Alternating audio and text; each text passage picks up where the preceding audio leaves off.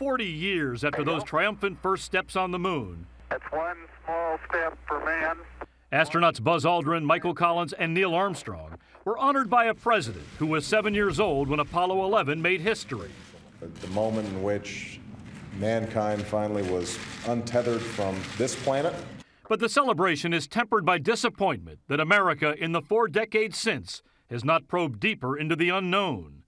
Buzz Aldrin, who was the second man to step on the moon, wants America to be first on Mars. To me, exploration is going to someplace you haven't been before. Gene Cernan, the last man to walk on the moon in 1972, says the spirit of Apollo has been lost. And I really believed that we'd be back to the moon by the end of that decade and on our way to Mars by the turn of the century.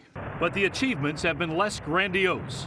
The shuttle program, which today featured a little noted spacewalk outside the International Space Station, is set to end next year.